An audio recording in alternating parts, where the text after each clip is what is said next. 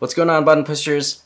Let's talk music videos. So a lot of you guys want to shoot music videos and a lot of you guys don't know the ins and outs of it. So I wanted to give you guys my personal experience because I've had my fair share of indie music videos and there's a lot of issues and red flags that you guys need to look out for. So today I want to give you guys some advice from my personal experience to help you guys out so you guys don't have to deal with these problems.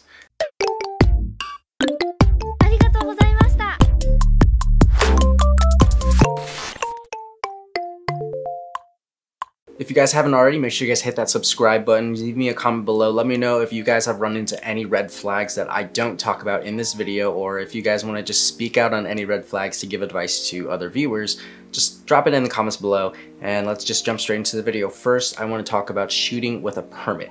Now, of course, you don't need a permit to shoot everywhere. There are places where you do need permits and I advise you do get those permits if you need one, because if you decide to go there, shoot, whether it's a parking lot on a private property or something like a casino or even just like a hotel, you can get kicked out for loitering. It is illegal and you probably don't want to have to deal with that, mainly because you go there, you shoot some stuff and then you just have to scrap it and reschedule, reshoot, move locations. It gets tedious, and just avoid the headache. Get a permit if you have to, or just shoot in a place where you don't need a permit.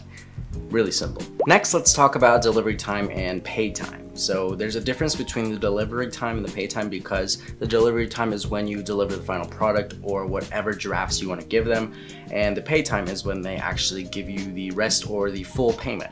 So a lot of people have different ways of payment. So a lot of people will take a 50% deposit, some people will take like no deposit or a smaller deposit.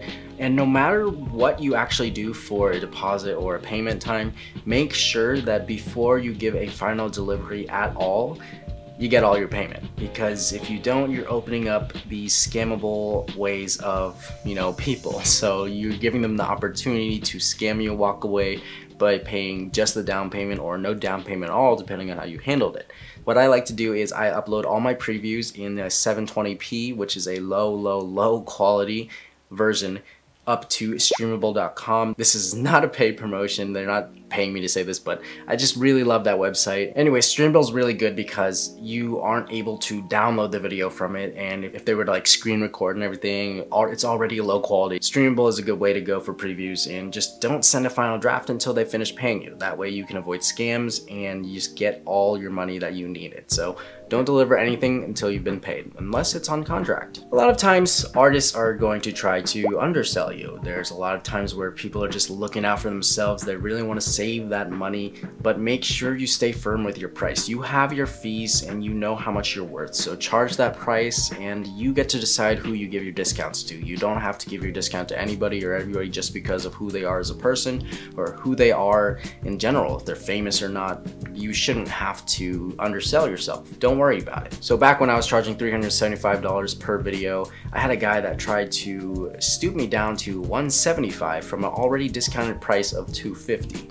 Nah, I was not having that. There's been a lot of times where artists are like, yeah, I dabble in photography and videography, I know a bit about cameras, and there's a lot of artists out there that actually do know their stuff, and a lot of artists that kind of feel like they know their stuff, but not actually. So plenty of times I've had artists say, ooh, can I get that red look? Can I pay you and give me that red look?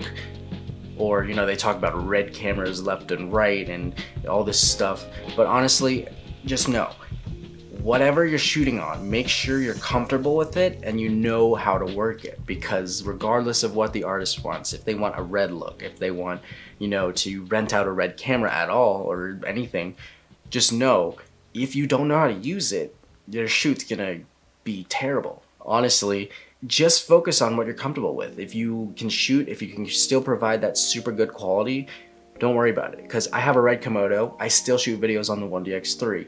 Why? Because there are specific videos that do require autofocus, that do require lots of movement and stuff, and there are situations where I don't have a second person for a first AC and whatnot. So there are times where I do need to use the 1DX3 over the red because of different scenarios and different situations of the video itself.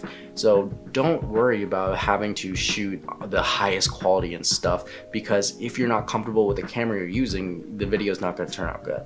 So don't worry about it. the artist's knowledge is very limited because sometimes they don't even know, they can't tell the difference. I've had people ask me, yo, is that camera red? And it was the 1DX3. Like, a lot of them don't know, and sometimes you can't even tell the difference. Trust me. Just do what you can. And lastly, let's talk about the budget, and that versus fees and production costs. Everybody has their rates, everybody has their fees. Maybe you charge $500, maybe you charge $750, maybe you charge $1,000, whatever that is. You have to mention, you gotta clarify, you gotta talk to the artist and make sure they know production cost is not included in that. Let's say they want to rent out a camera, they want to rent out a studio, they want to do a bunch of other stuff, they want to hire models. If you're doing all of this, you gotta really signify with them and let them know this is extra and you have to pay for all of this. This is not in my fee. Some artists may be a little bit confused when you ask what's your budget. They give you a budget and you say that's the fee. Like, you just flat out say that's how much I'm gonna charge you. You gotta know about the production costs, like what plays into their budget. So let's say they have a budget of $1,500. You can't take that whole budget by yourself and do the fee. Unless your entire fee is $1,500, you might as well not shoot the video if you need production costs. If you have a fee of $1,000 and they have a budget of $2,000, you got a $1,000 budget to spend on car rentals, gear rental, studio rental, models, all that stuff. So budget versus fee. So make sure you guys know the difference between that and clarify it with your artist, because communication is key, and if there's no communication between the two of you, it just gets really hard and it becomes a headache. Make sure you clarify that between the two of you. Anyways guys, that was 5 different tips for you guys to kind of pull out those red flags and kind of watch out for when you're getting into these indie music videos, because I have done my fair share, have my experiences, my good and my bad experiences. I just wanted to share some with you guys so you didn't have to face the problems going in blind and having to deal with them one day, so you can prepare yourself for these situations and kind of know how to handle them when they happen. Thank you guys for watching. Make sure you guys give this video a thumbs up if you liked it. Make sure you guys hit that subscribe button. Drop me that comment below. Let me know if you guys have any extra red flags that I didn't mention in this video for the viewers watching, because I know a lot of you are out there have bad experiences just like me, and I would love to hear about your bad experiences, as I'm sure a lot of others would, just to kind of watch out for. Thank you guys again. Have an amazing day, morning, night, wherever you're watching from. Keep pushing buttons, and I'll see you next time. Peace.